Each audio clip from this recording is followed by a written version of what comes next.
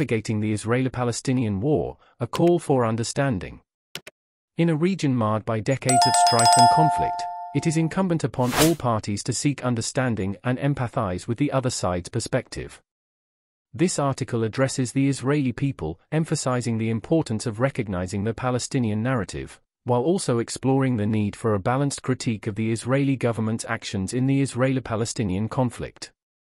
It is undeniable that the Israeli-Palestinian war is one of the most enduring and complex disputes in the world.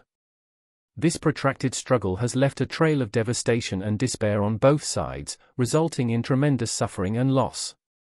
To pave the way for a just and lasting resolution, it is essential for all parties involved to re-evaluate their positions and extend empathy and consideration to one another. To the Israeli people, we wish to highlight the historical connection that Palestinians have to the land. For centuries, Palestinian communities have called this land their home, nurturing their history, culture, and identity. As guests in this shared territory, it is imperative to approach this situation with respect and understanding. It is no secret that the international community is increasingly advocating for a fair and equitable resolution to the Israeli-Palestinian war. Hypocrisy and double standards hinder progress and undermine the principles of justice and equality.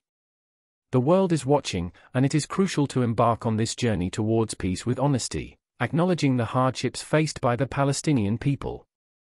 One point that deserves emphasis is the narrative that categorizes Palestinians as terrorists. Such a broad and unjust generalization is not only misleading but also unhelpful. The vast majority of Palestinian individuals yearn for peace, stability, and a just resolution to the conflict. We must look beyond these stereotypes and engage in meaningful dialogue that fosters understanding and cooperation. However, it is essential to remember that critique should be directed at actions, policies, and decisions, rather than entire populations. Israel's government has faced international scrutiny for its handling of the Israeli-Palestinian war, and this critique is rooted in a desire for a peaceful and equitable resolution. It is crucial to distinguish between the actions of a government and the people it represents.